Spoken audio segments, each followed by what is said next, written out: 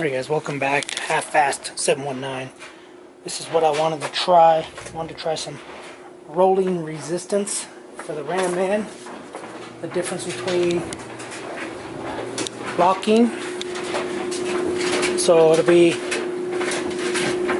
that is locked, that's free, and that's locked. Whatever. It says locked, free. Anyway, I'm installing these on the truck, on the 4th gen, on the drunken Ram. So this is what we got here. This is how I'm going to test it. So I have this. This wheel is basically locked with the wire. This way it can turn the drive shaft and everything. So this wheel will be locked. And I'll do the same thing once I stick the new one on. So, as you can see, I'm not going to show you any of that, but you can see why I'm doing this. Because when both wheels are on the ground and spinning, the drive shaft spins. The half shafts spins, the differential spins, yada yada yada yee. Okay, so what I'm going to do, try to get this straight up as I can, which is not going to work. Anyway, I have the axle. The wheel is at 12 o'clock, 6 o'clock, 12 o'clock, 3 o'clock, rock, 4, 6, 9. Alright, so now what I'm going to do, I'm going to check this, how many inch-pounds it takes to rotate this. So it hasn't spun, it's just taking up all the slack. So we have 10 inch-pounds going up to 20. So starting to spin. So it looks like we got 30 inch-pounds if I were to just keep spinning this and spinning it. We're sitting about 30 inch-pounds of rotational force. So now let me turn it and see. Oh, see if I can't turn it or not. Hold on. I gotta figure out how I'm gonna do this. Maybe I'll just turn it with the steering wheel. See if I can't. Turn it. Okay. So that'll be wheel full locked. Oh, hit my drum brake. So I'm just doing a test run. Feels about the same. Maybe a little more. So I'm trying to get it to. Oh yeah, that's a lot more. Well, not a lot. It's 40 inch-pounds to spin it. That looks like 40 something right there. Let me get in here. It's hard to do this, but oh boy, that looks about like 50. Oh man, that's about 50. Let's just call it 50 because that was about 55. Nah, let's call it 45. So 45 turned, 30 straight. So I'm gonna go ahead and change this wheel bearing to the locking, unlocking style, and we'll do another measurement. So I will be back for that. Alright guys, it's going to be kind of hard to do, but I'm going to attempt it anyway. So it's mounted in the vise. There's barely any pressure on the vise, just to keep it from rocking around. So I'm going to see. Looks like we only have about, man, it's about 18 inch-pounds of rolling resistance. Yeah, maybe 18 inch-pounds. That's about it. It's going to 20, but it's about 18 inch-pounds. That's the old wheel bearing. So I tested the new wheel bearing on the truck, and obviously it's new.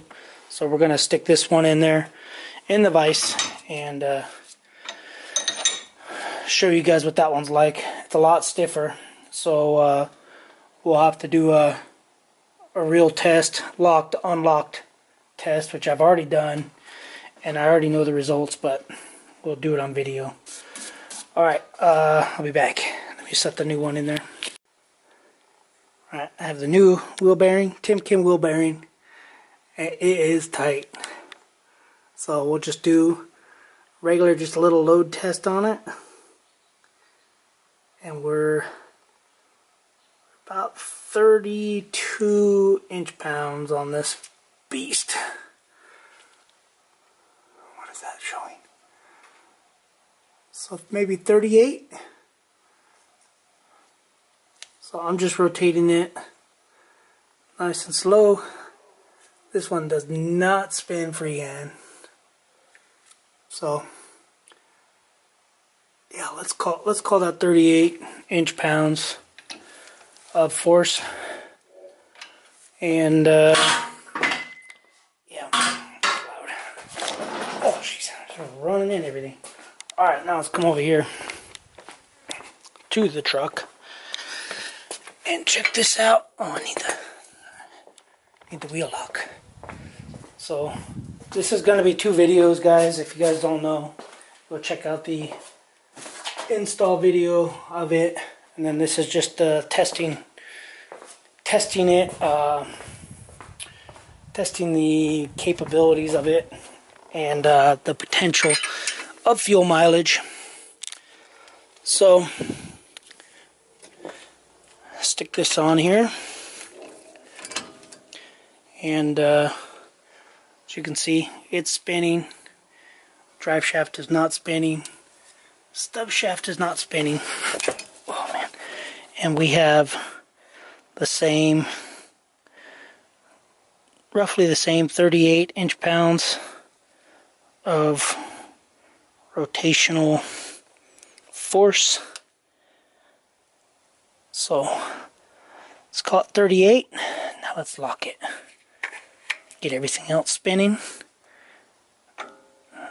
See, it engaged. So we're pushing about 50 inch-pounds of rotation. You can see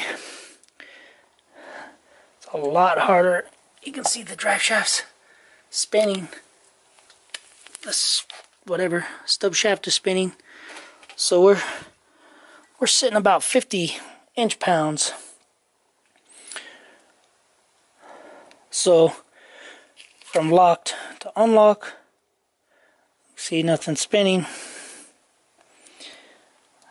So we're like 38. So as you can tell, compared to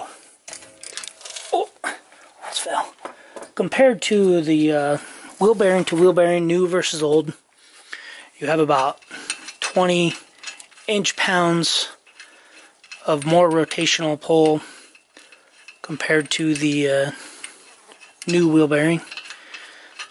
And with it locked, we're sitting about 12 inch-pounds or more. And yeah, so definitely going to see some MPG increase with these. So these are spacers that they use to keep it cool. So anyway, it's all installed. It's not all installed. Go check out my previous video, last video. Go to the playlist, look at that video, and you can see the installation process. It's pretty easy. I won't show the other side because the other side I got to change a U-joint. This U-joint I already changed. So anyway, guys, thanks for watching. Subscribe, do what you guys do, and if you do want to purchase this, you just refer me, or you can message me and get the referral number. I'm not going to post it unless people are serious about buying them. Then I can give you a referral, but mostly you can just call them. There's their number. I have a card right here. Call them. It's the TheRamMan. His name is Wayne. TheRamManInc.com. Call that number. It's easier to call the number. If you buy them on eBay, you got to pay shipping and you got to pay tax. If you don't buy them on eBay and you buy them directly through them by calling the number, you get to save $100 and something in tax and the $35 shipping. So I would highly recommend calling them. And then if, like I said, if you want them, email me or message me, and I'll message you back and give you my phone number and my full name on there. And this way you can buy them, and you send in a video of them, you get $100 off, and then I get $100 for referring them. Alright guys, thanks for watching. Subscribe, comment. Thank you. Later.